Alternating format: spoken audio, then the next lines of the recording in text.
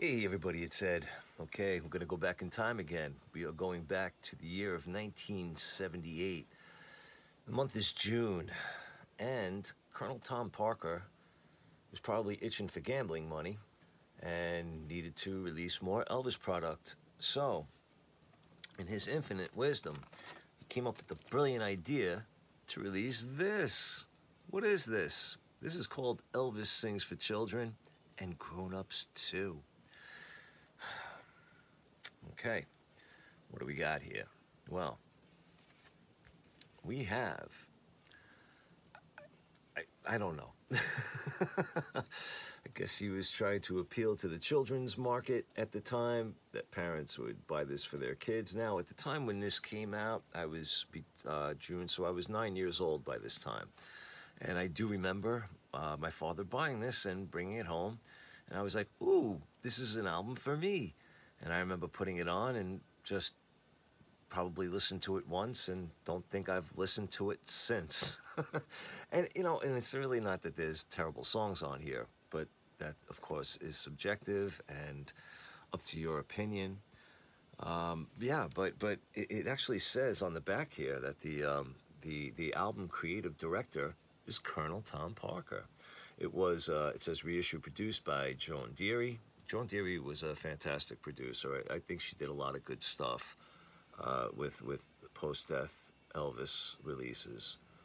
Yeah, so, yeah.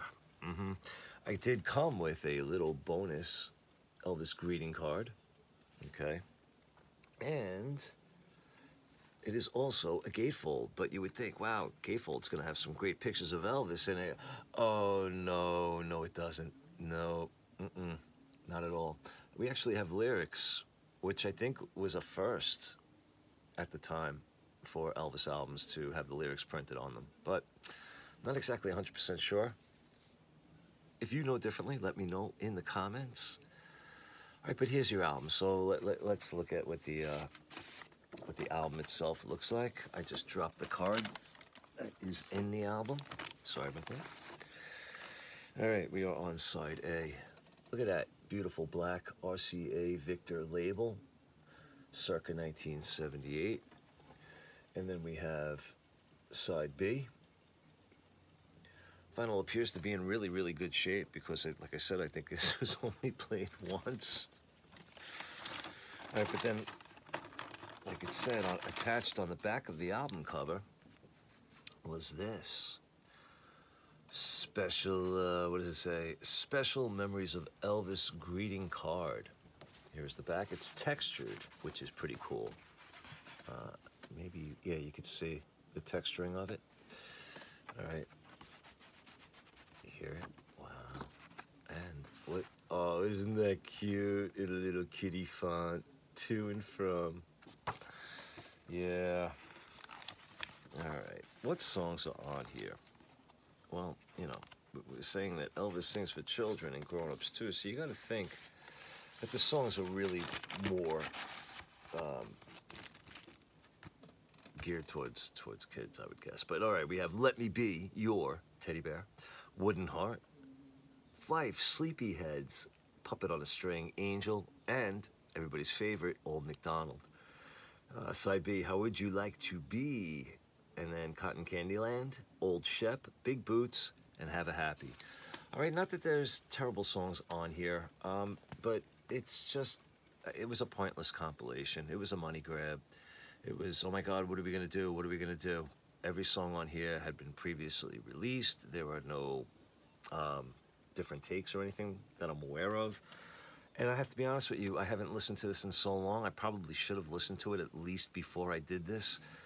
To even let you know if Joan Deary did any remixing or any thing different with any of these songs.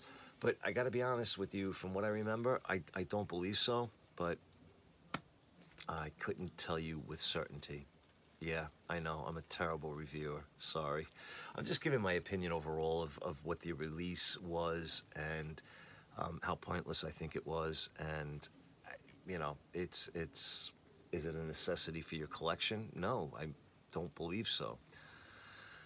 Yeah, it's funny too. I really don't see this out in the wild too much, if at all. I think maybe I'd come across it once in, the past 20 years.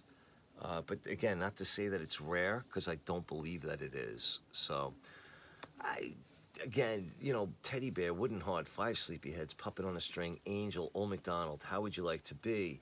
Cotton Candy Land, Old Shep, Big Boots, and Have a Happy. Plus, a greeting card, if it's still in there. And, yeah, actually, no. I take that back. I take that back as far as seeing this in the wild. Now that I think of it, I do believe Infinity has a sealed copy. I don't know. Maybe it's sold, though, because I don't know if I've seen it there recently. I'll have to go and double check. All right. But again, is it worth getting in your collection? I don't think so.